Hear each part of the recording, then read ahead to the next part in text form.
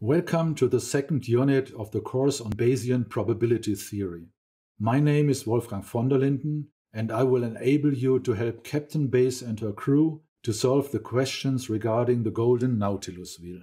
The aim of this unit is to derive probabilities from experiments, which we will call the frequentist approach, and which in this story is represented by Captain Venn. The law of large numbers will be the central message that explains the link between intrinsic probabilities and sample estimates. Furthermore, we extend the probabilistic language and investigate probability distributions and introduce quantities to characterize them. Before we discuss probability distributions and samples, let us first review the findings of the last unit and apply them to the recent adventure of Captain Bayes, to the golden Nautilus wheel. The golden Nautilus wheel has 4 segments for the 4 possible tasks of the day. These segments represent the outcomes of the random experiment and form the sample space omega. Do you remember the concept of random variables and how we can define them? In principle, you have to assign a number to each outcome. The number that is natural in this example is the number of pennies which is rewarded for each task of the day. So the range of the random variable in this example is 1, 3, 4, and 6. Now the outcomes are represented on the abscissa, and we can plot the corresponding probabilities derived by Bernoulli on the ordinate. Remember that probabilities add up to 1. The diagram depicting probabilities over the random variable is called probability mass function and is one way to illustrate a discrete probability distribution.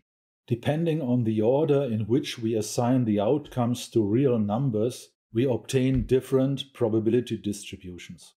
To complete the review of the last unit, remember the generalization of outcomes to events, which allows us to formulate questions like, what is the probability for sailing or fishing?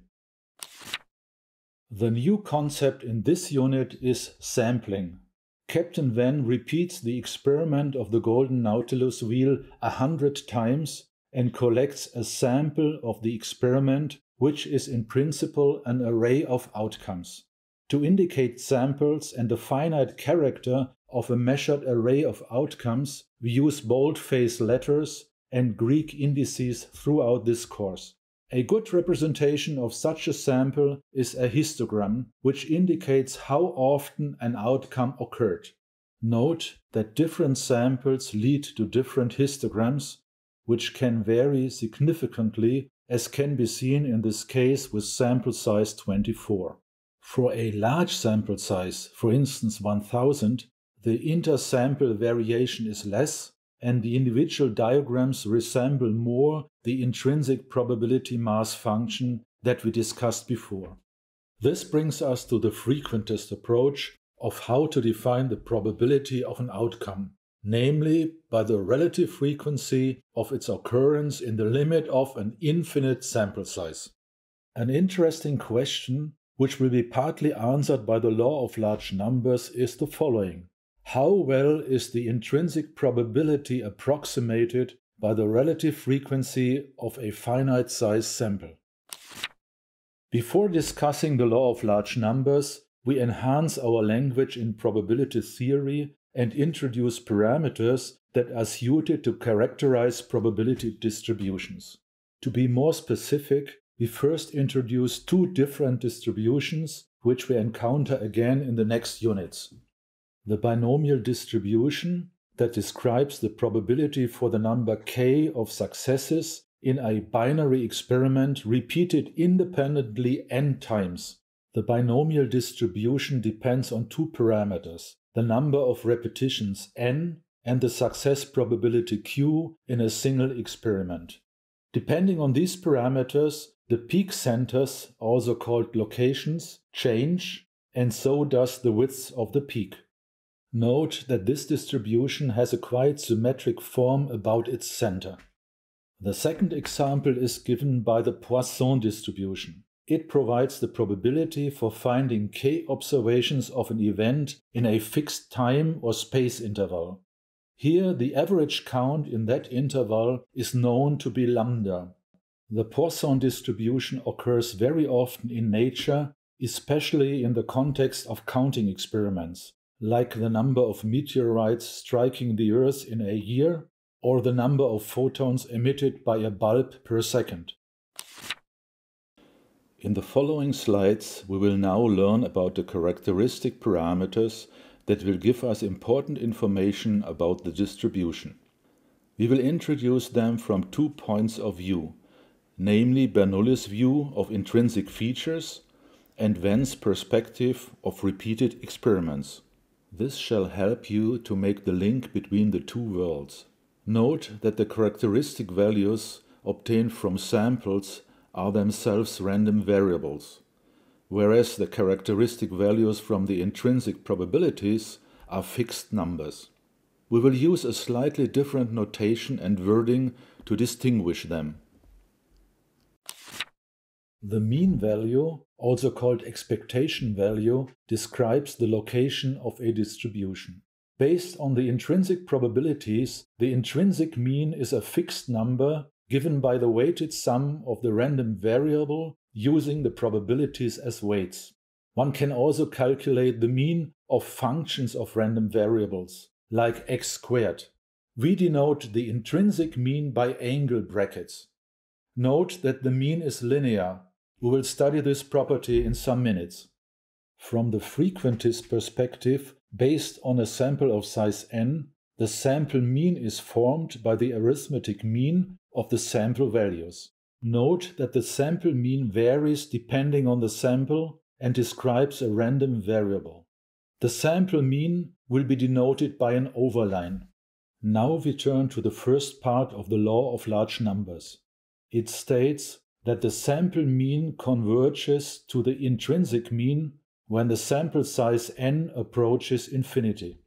From this relation, we can also derive the frequentist definition of probabilities, namely as relative frequencies in the limit of infinitely large sample size. Another parameter characterizing the location of a distribution is the median. It is that value of a random variable or the ordered sample set that splits them into two halves, each containing at least 50% of the probability masses or number of elements. Let us illustrate the intrinsic median for the golden Nautilus wheel. We need to add up the probabilities in the order of the random variables and stop when we reach or exceed the 50% mark for the first time. We see 11 plus 17 is still below the 50% threshold, but 11 plus 17 plus 28 exceeds it, and so the third value of x, namely 4 pennies, is the median. In the precise definition, we also have to sum up the probabilities from right to left. For the Nautilus wheel, we obtain 45 plus 28, which is greater than 50, so the median is again the third value of x. The median is not unique if the cumulative probability reaches precisely 50%. For the sample median, one has to order the sample first and then take the central value. If the sample size is even, one takes either both central values or the average of both, which in our example is 4 pennies. In contrast to the mean, the median is resilient against outliers. A single erroneous measurement can severely distort the sample mean, while the sample median remains unchanged.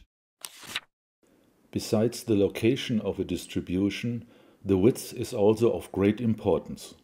It is characterized by the variance, which is the mean squared deviation of the random variable from its mean. Now this definition may fall from the sky, but we will discuss fascinating properties of the variance that makes it so powerful. We see from the definition that the variance has squared units. In order to characterize the width of a distribution, we therefore use the square root of the variance, which is called standard deviation and which is denoted by sigma. The variance, therefore, is often labeled with sigma squared. Note that not all values of the distribution have to lie inside the so-called 1 sigma interval given by the mean value plus or minus the standard deviation. Let us now consider the frequentist approach. Given a sample of size n, we can pursue the very same strategy and characterize the width of the sample by the mean squared deviation. The question is, how does the sample variance relate to the true variance? There are two things to take into account. First, we assume that the individual samples are uncorrelated, meaning that the repeated experiments do not influence each other. For a counterexample, just think of a random wheel that is pushed so weakly that it barely moves. Then you get correlated samples in which in most cases successive elements are identical. The second point to be accounted for is that we actually do not know the true mean, but only an estimate given by the sample mean. Therefore, the unbiased sample variance that estimates the true variance is given by the sum of the squared deviations from the sample mean divided by n-1. The meaning of the notion unbiased will be discussed in a later unit.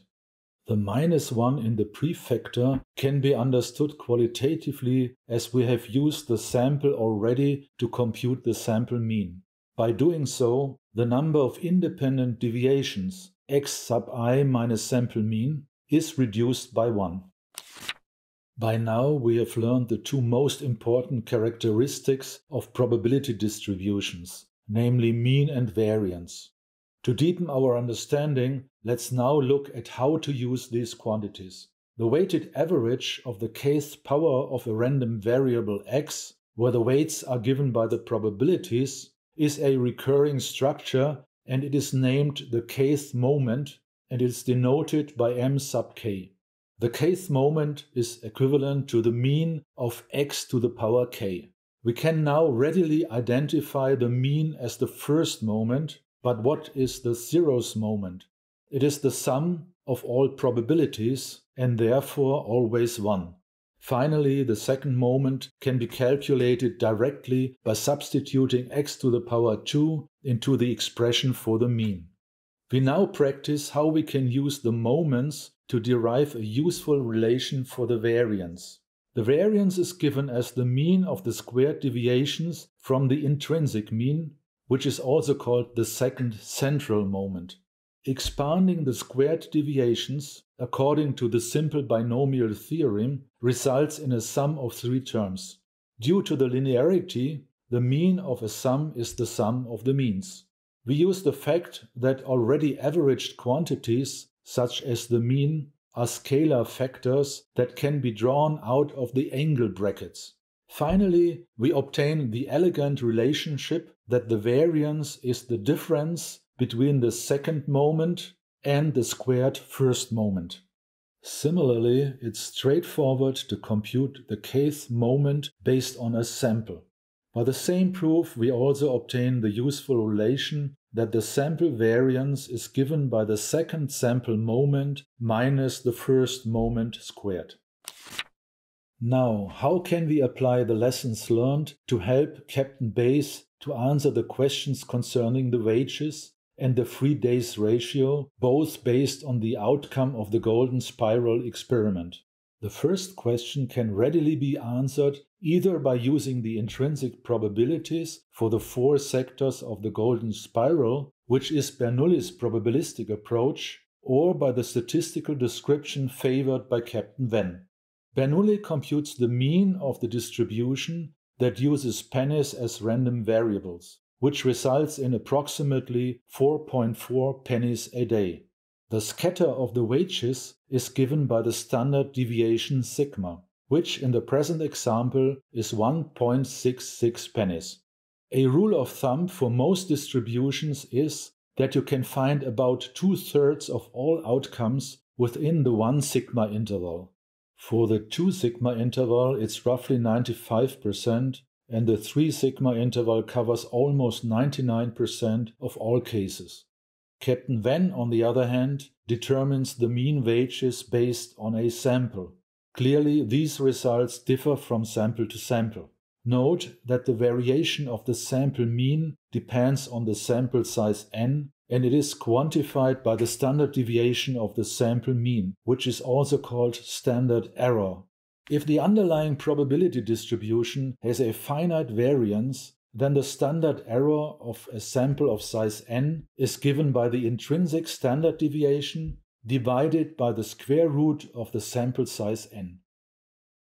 This brings us to the second part of the law of large numbers, which, according to the standard error, states that with increasing sample size n, the sample mean approaches the intrinsic mean like 1 over square root n.